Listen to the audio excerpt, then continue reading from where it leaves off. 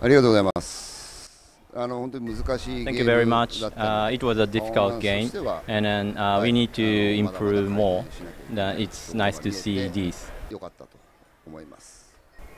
And could you share your thoughts on the star performer, Sia Kunori? ま So あ as for 彼に him, しては it's ミスの not 多い the best 試合 performance of him, でしたけど but も he 点を scored 取 two, った so という it's 素 the 晴らしい important thing. ことだと思います。 I thought first half we did extremely well. Of course, without creating enough chances, clear-cut chances. I think the players worked tremendously hard, especially in the second half. There were a period, I think, a 15 to 20-minute spell where the opposition were putting us under a lot of pressure. We're trying to find solutions. A little bit chaotic at the back.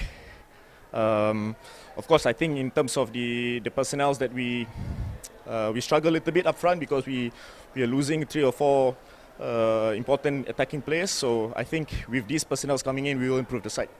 So it's back-to-back losses in the league. Is there anything to worry for Hougang? No, it's still very early in the season. The things that I look at from the players in the first half especially, and moments in second half where I thought we were keeping the ball well. And this Albirex team is a very, very solid defensive side. So you could see 3 clean sheets in a row, and it's not easy to create chances against them. But I think in terms of keeping the ball at the back, moving into the attacking third, we were very, very good. And in 3 games, I think the boys put themselves a very good performance. But of course, we know the issues will be to create up front. But like I said, we are waiting for the attacking players to come back.